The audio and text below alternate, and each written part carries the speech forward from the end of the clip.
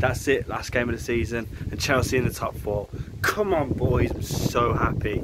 Oh my God, you know, going into that game I was so nervous because it was ours to win, and we went and did it in a professional manner. We really did. Somehow we knocked it out of the park. Like Wolves didn't bring much venom. The Wolves tend to do that, and they didn't. And I'm so happy that he didn't. To be fair, you know, defensively, I'm not actually gonna moan at anything today because they were really good defensively. Zoom had a good game, Rudiger had a good game, and the massive decision to put Caballero in instead of Kepa, although he wasn't tested much, it worked off, I guess. You know, he made a couple saves.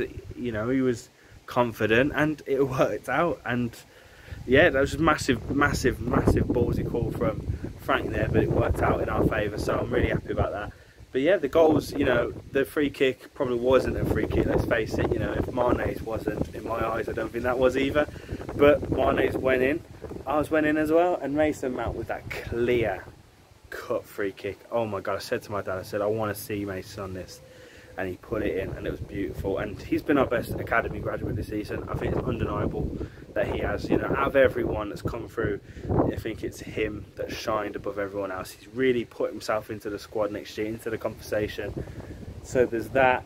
You know, Giroud again coming up with this goal that kind of came from nowhere, really. Like the fact he beat the keeper, and I didn't think he'd get it in, but he got around the defence and still slotted it in.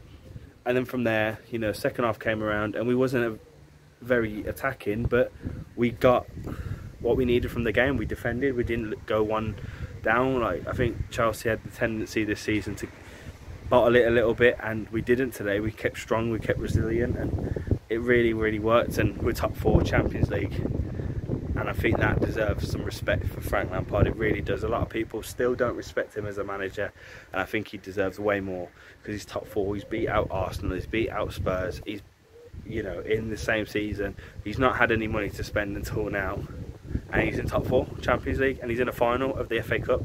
So there's that. You know, United won today, and I think they got a little lucky. I mean, that's not a United fan cam, but I think they got a bit lucky. Leicester City, you know, they were all over them. They just didn't get that final goal, which was pretty shit from them, to be fair. But regardless, that still keeps us in the top floor. Oh God, it's windy. I hope that's not really loud on the camera. But yeah, I'm absolutely buzzing, as you can tell.